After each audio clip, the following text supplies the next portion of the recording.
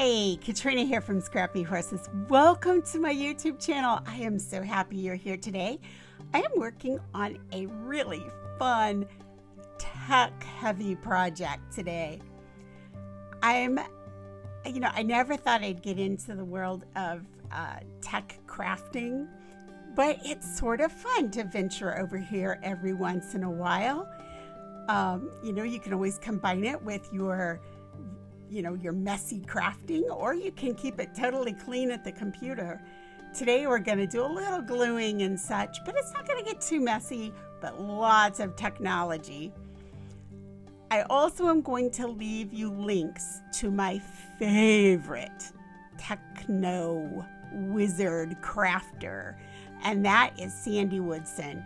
This woman is brilliant. And I'll just kind of touch on some easy things today, but if you really want to venture in, she is wonderful, absolutely wonderful. And if you reach out to her, she's so happy to help you. So I will leave you links to her Facebook page as well as her YouTube channel. All right, moving on with our pony. I went ahead and brought in this pony or horse from A Quilted Christmas. All I did was I clicked images, typed in horse. I know I purchased this horse, and right there he is. I click, add to canvas, and that's the same horse. All right, so we're going to go ahead and delete this guy since we've already brought him in. I'm going to move this down here. I'm going to make him bigger so we can see what we're doing. I want to bring in some shapes here. I want to bring in an oval and a circle. I'm going to start out with this oval, and I'm going to rotate it. And what I'm trying to do is cover up as much of my pony here as I can. So I'm going to come in and get about this much. I'm going to see if I can rotate this a little more because of the angle we're coming in at. And now I'm going to bring the circle and cover his little nose. The eventual goal is to slice this away. All right. So what I want to do is combine these two gray, the oval and the circle. So I'm going to click circle. I'm going to shift at my keyboard. I'm holding down my shift key while I click oval. That's the same thing as sweeping over those two at the same time, but we're not catching the horse with it. See, here's the horse down here. He's not included. So we have the circle and the oval. We're going to combine, weld. Now we're going to sweep over our funny little shape here and our horse, and we're going to say slice. And there's our shape. All right, so let's go ahead and get rid of all of this because we don't need that anymore. Make this a little bit bigger. I'm going to change my angle a little bit, and I want to take away some of these things. You don't necessarily need the halter and the eye and the little nose. All right, so let's change that. Let's get rid of all of these. And then we hit the X. There we go. And it is gone. Let's get rid of this too, the little hair here. There we go. All right, so it's going to cut these, but not the other. I'm going to lighten this up a little bit, maybe to about right there. And I think actually I'm going to change it to brown, sort of a gray brown. There we go. All right, now here's the part that we have to sort of figure out how we're going to get this into our word generator and get it so that it will just do what we want the words inside our horse. Okay, so what we're going to do is we're going to come up to the little person emblem and we're going to click with our mouse. We're going to click Settings. We're going to click Canvas, No Grid, Done. We're going to make our screen bigger. Now we are going to Command Shift 4 on our keyboard. I'm holding it all down at the same time. We can get a screenshot now. So we're going to screenshot him. And there he is. All right, and on my computer, he's going to pop up right up here in just a minute. We're going to take that over now to this wordart, wordart.com. You do not have to sign up to do this, all right? And you're going to hit Create Free Word Cloud. And this is what's going to come up, and you're going to click blank, okay? Now, I signed up, so this is what's going to come up after you click the next part, okay? After you click blank, this is what comes up. Okay. So we want to bring in a shape. So we are going to say plus image. It is on our PC. It is the screenshot that we just did. Open. Okay, there it is. We're going to say add. Next, we're going to come in and we're going to start putting in words. All right, so for my friend that I'm going to make this, I am going to type in, let's see, I'm going to type in, she is a nurse. She is a wife. She is a mother. She is a caretaker. She is, you can just list all the words that you want to use, okay? So I'm just going to start typing here.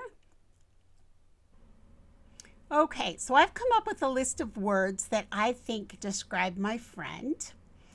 And now I'm going to go in and change some fonts around.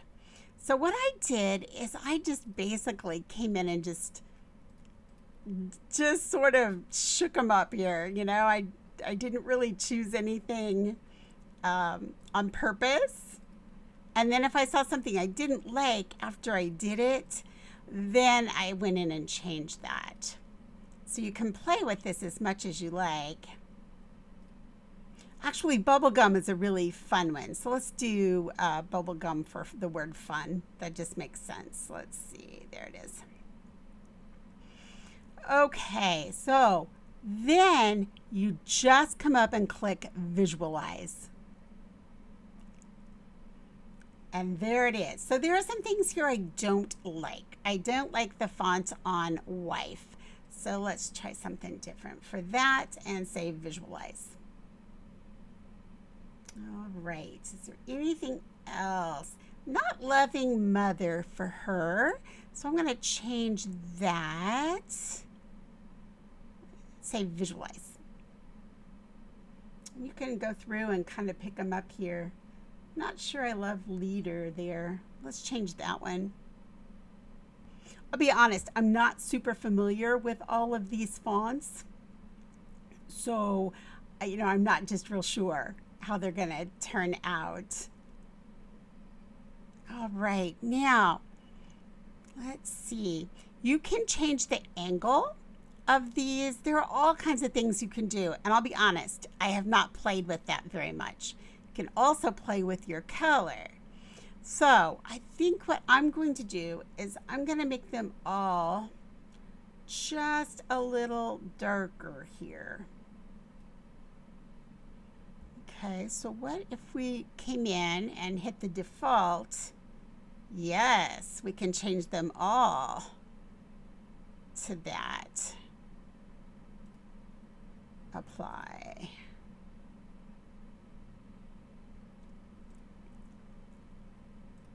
So they're all darker. So I'm going to do that.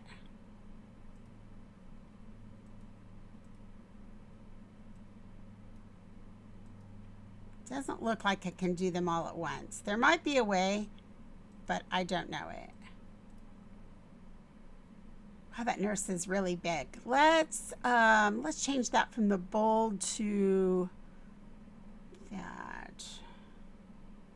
Oh, I don't like that script. That's kind of fun. I'm going to go with that. All right. So now what we're going to do is we're going to export PNG free. And now this is going to show up in my downloads folder. So I'm going to bring it over here. Here it is. I'm going to set it right there.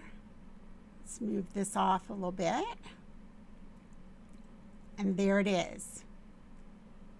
Now, let me show you something else you can do here. You can do the same thing. You can click this image and you can edit it. And you can say negative. I just want to show you this because I think this is fun. Say add. Now watch what happens. The words show up in the background. I'm going to go ahead and bring that over too. So we're going to go to export. And we'll do PNG free. And we'll bring that over also. So I'm going to go to my downloads folder and I'm going to bring that in, and there it is. And I want to keep them both. Okay, so here we are in Photopea. And what we're going to do is we're going to bring in our silhouette that we just made. So we're going to say open from computer, silhouette nurse horse, open, and there it is. So what we want to do is we want to get rid of all this white that is around. So we will click select, click color range, click OK. I'm going to leave this set at 40. Click OK. On your keyboard, click your delete key. Go back to select menu and click deselect. To export it, you are going to click File, Export As. You want to export this as a PNG. Then you're going to click Save, which is right here. That is going to show up in your folder, and there it is. Keep both. All right, back to where we're familiar with life, and that's our Cricut design space. First thing I want to do is get out of here, go to our settings, go back to our canvas, full grid, and done. And we want to pop this back down to a size that we like. All right, now we can come back to upload. We're going to upload this image, complex, continue, apply and continue. This is the one we want because it's going to print. And I'm going to call this Silhouette Nurse Horse. And I'm going to go ahead and just do a command copy. Go ahead and put that in here. Separate by commas. And I'm going to add word art. And make sure you click this one and upload. Now while we're here, I want to go ahead and upload this one also. All right, so upload image. And here we go, complex. Continue, apply. We're going to take that one, and this is the rectangle. I'm going to do a command V from what we had before. Okay, and we're going to upload. We're going to select these two and add to canvas. All right, so now we have a couple of options what we'd like to do with this. All right, first option is we can come in and work with this one. But first, I'm going to make a copy of this. So Command C, Command V. All right, we're going to leave this one right here for a second. I think you can already see what we're going to do over there. With this one, we're going to bring this in. We're just going to set it right over. And don't panic if it doesn't fit exactly. It's okay. It doesn't matter. We're going to change our horse to white. So let's just choose him. Going to make him white. There we go. Well, let's pump this up so we can see just a little better. So what we're going to do now is we're going to offset this. So we have this slice result. We're going to offset it at 0.056. And let's say apply. There it is. We're going to turn that one white. Now we're going to take that and we are going to flatten. So there is one option. Okay, so now what we can do with that is we could make it into a card, we can make it into a showpiece, you know, like a little something our friend could, you know, set up in their home, whatever you want to do with that. So just so you can get an idea of what it's going to look like, let's just bring in a shape and let's make it, let's make it blue, send it to the back. And you can see how that would look sitting on there. All right, so let's set that aside for a minute. Let's bring this one over now. So what we can do with this one is let's go back and let's put his contour back in.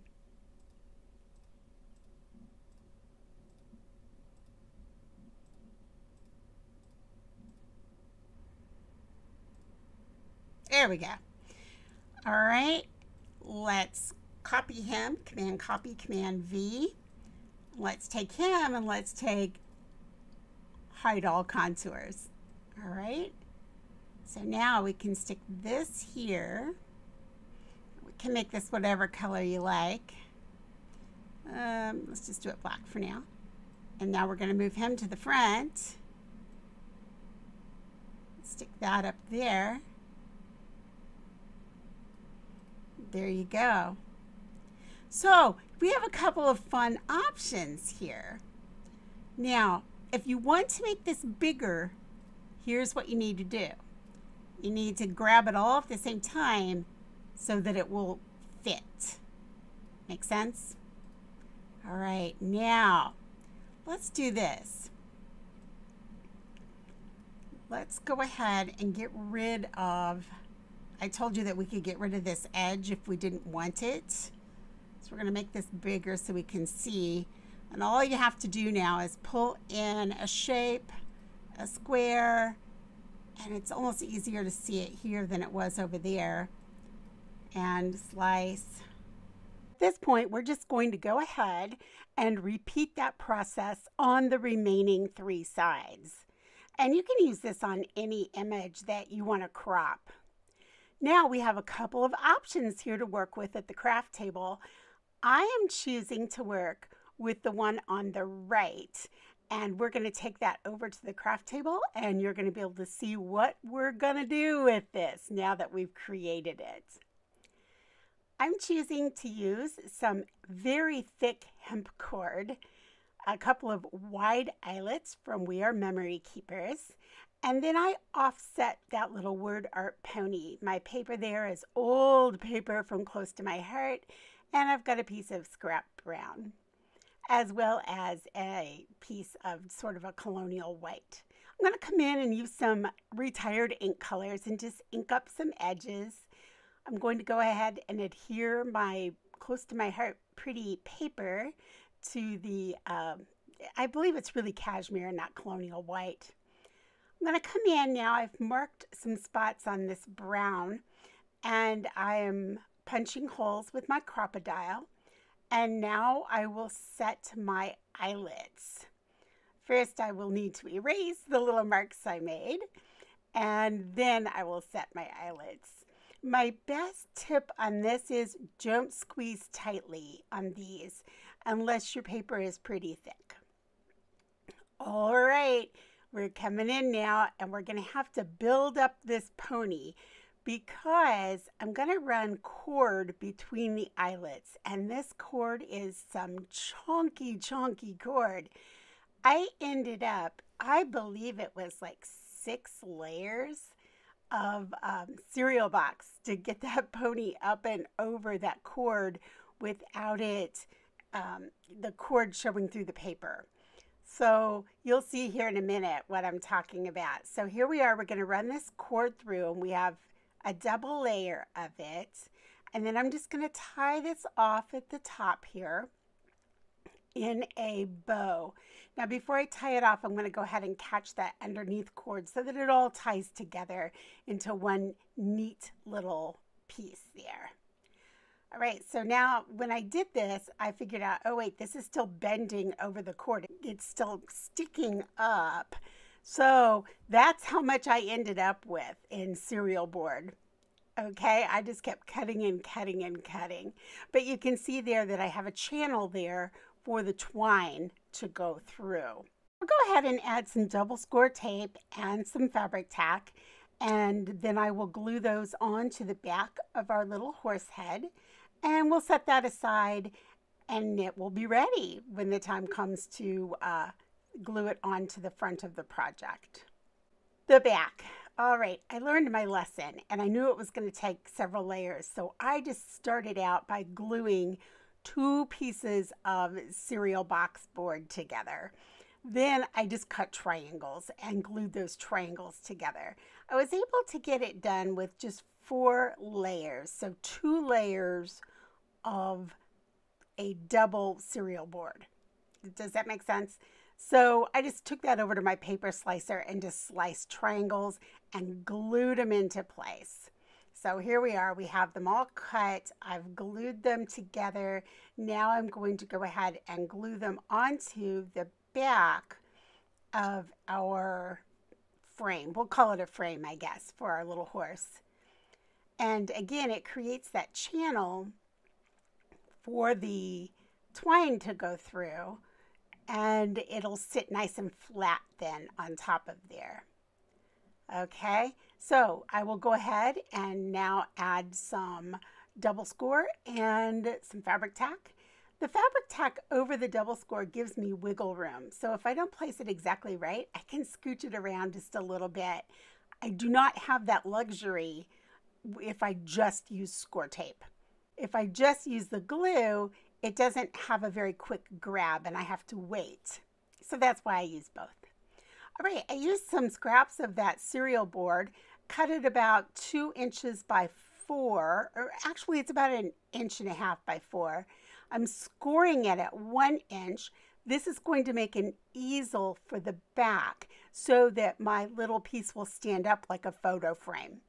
I'll go ahead and use my tape and glue and just adhere it, and we are basically finished. All we have to do now is glue the front decor piece onto our little frame. All right, that finishes our project for today. I know this was an intense video, and I thank you so much for sticking with me on this one because there was a lot of information. Any comments or questions, please don't hesitate to ask. Come join us at the Cut It Up Challenge. We'd love to see you there. Remember to include a die cut. I'll catch up with you in the next video. Bye.